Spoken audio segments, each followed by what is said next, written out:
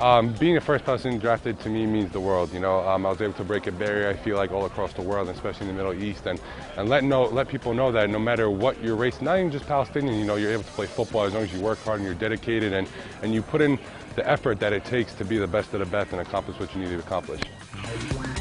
The funniest part, there's a lot. I mean, definitely the jokes, I guess, you get, but for me, I just laugh at them. I don't pay too much. But the hardest part, I guess, is trying to break through to a lot of people.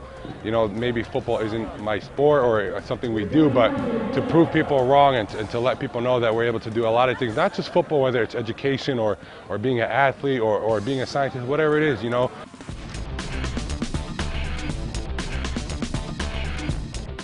Oh man, that's hard. I mean, from Meklouba to Walato Ali to Mensef, but yeah, she's a phenomenal cook, and I mean, a lot of credit goes to her, not only from her cooking, but for all the support she's given me, and I wouldn't be this size without her, for sure. It's something that you live by, so just like football, you dedicate your time and your nutrition to being a great athlete, you have to do the same during Ramadan, and to eat the right things and eat the right foods and eat the right amount of meals and hydrate yourself. If you do that, fasting throughout the day really isn't as bad.